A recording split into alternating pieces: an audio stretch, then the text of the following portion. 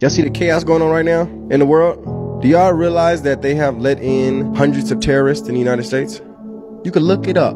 Hundreds of them. Do you think it's a game out here? You better know who you roll with. You better know who you serve. If you are put in position where your fleshly body, your fleshly life is in jeopardy, are you gonna keep the faith? Are you gonna stay with the Lord? Fear not the man who can take your body, but fear the one who can destroy your soul and your body.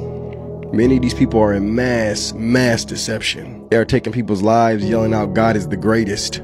Innocent lives. Allahu Akbar. Innocent life. Allahu Akbar. They think they're doing a service for God. You know what Hamas in Hebrew means? It means violence. Hamas in Hebrew is translated to violence. Boy, oh boy, my Lord. Where are we at in time? This is not a movie. And please stop commenting in my comments, we're gonna fly away.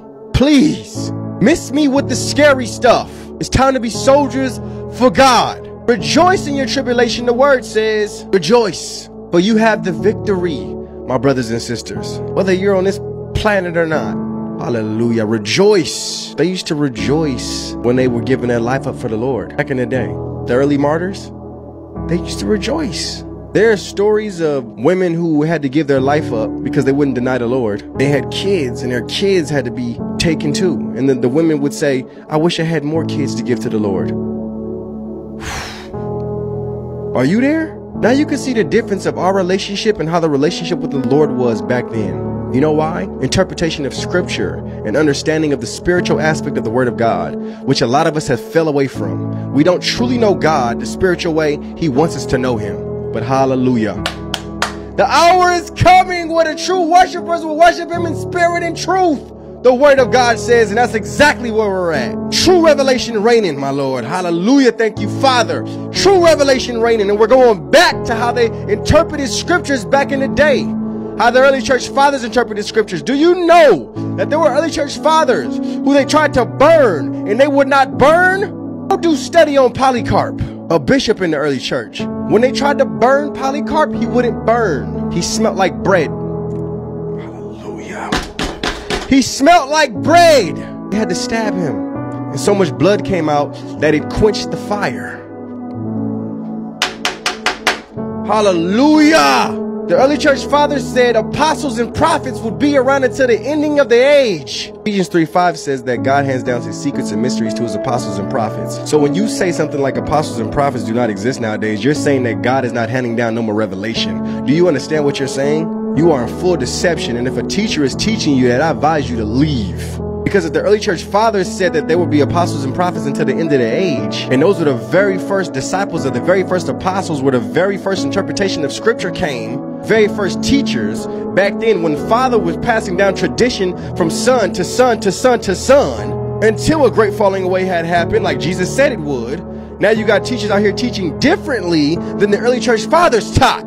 So if your teacher is telling you that there's no more apostles and prophets when the early church fathers said that there would be until the ending of the age, your teacher is teaching the doctrine of demons.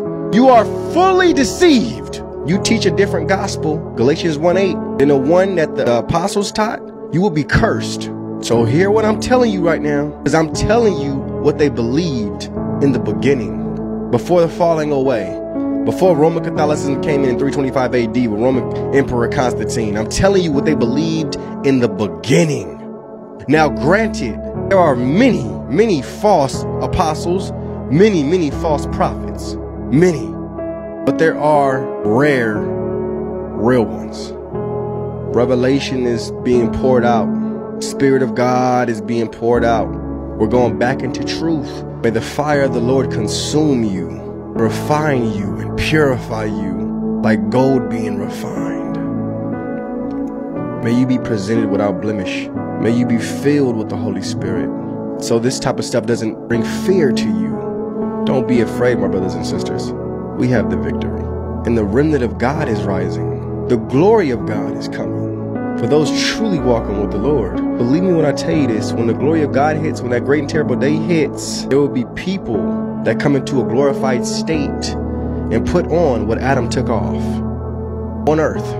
You will see people walking around and you will know they are children of God because Christ is illuminating in them so much. The glory of God is on them. We are coming in a time where hospitals are going to be emptied, because so many people are going to be coming to where the children of God are to be healed.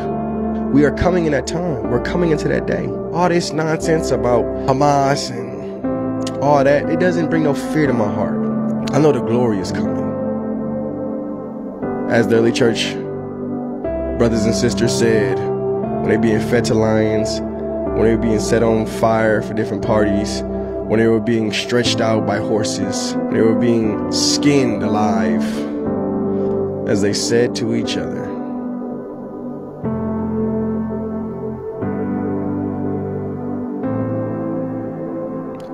keep the faith.